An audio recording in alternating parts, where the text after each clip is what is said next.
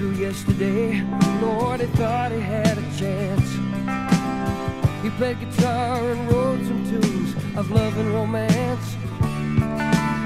He did his share of traveling like a dog without a home, a fugitive who would rather give a star than never shone.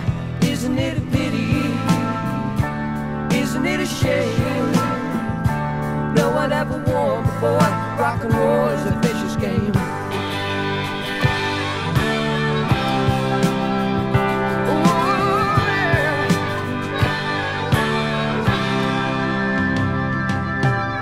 He said he wouldn't get led around or caught up in the games, or end up in a gallery of faces with no name. And rock and roll was in his soul, and music was a friend.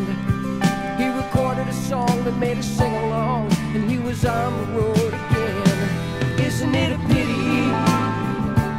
Isn't it a shame? No one ever warned the boy, rock and roll is a vicious game.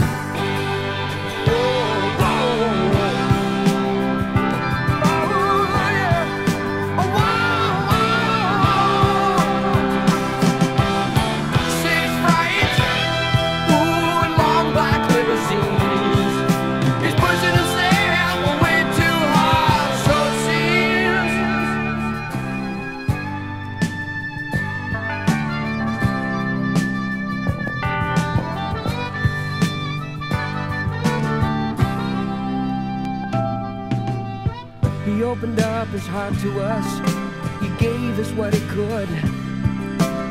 We sympathized and harmonized. He made us all feel good. But it's funny how those things can change, and time can pass us by.